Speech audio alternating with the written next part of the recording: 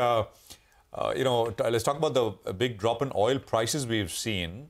And Peter McGuire is now joining us, CEO at Exim Australia. Peter, good morning. Good to have you on the program as always. Thanks very much.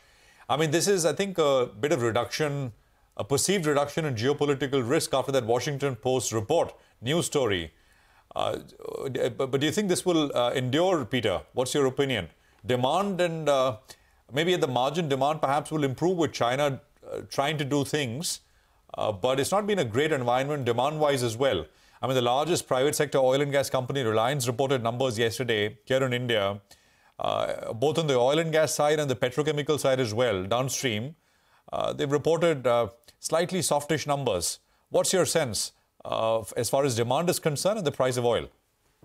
Well, good morning, Prashant. I mean, when you're looking at it, it's been very whipsawing and it's been incredibly tight, but also it's offered fairly good bandwidth as far as opportunity when that geopolitical premium was built in. And I feel as though it has been fairly much stripped out due to the no action in the sense of the Iran situation with Israel. So while that's backed out, it's always bubbling away that can be reignited into price very, very quickly. But the market is the market and it's down fairly well.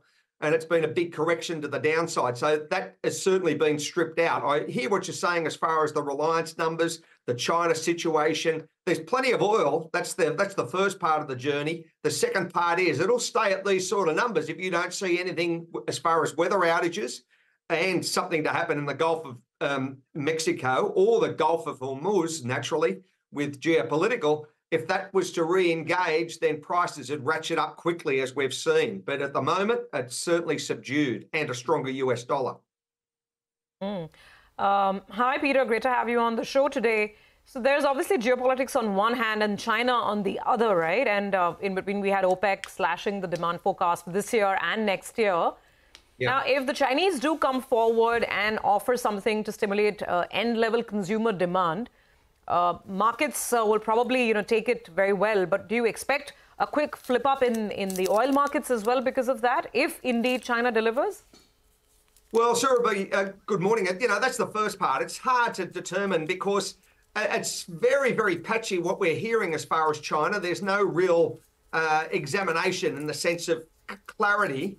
It's still hidden towards, from an investor's standpoint. So we've just got to wait and see how this is all going to be unwrapped over the next, say, 2 to 3 weeks. I would think by the election, the US election, you would think that China would be pretty much gloves are off and this is what we're prepared to do. The stock market has been almighty, but that's the first part of it. The second part is, yes, all of these unknown factors. I'm understanding what OPEC's doing. I'm just sitting here at the moment looking at opportunity. And at the moment, no one can be long because the market's been severely pushed down. But I think that there's probably we'll have another round of this. It'll get ratcheted back up.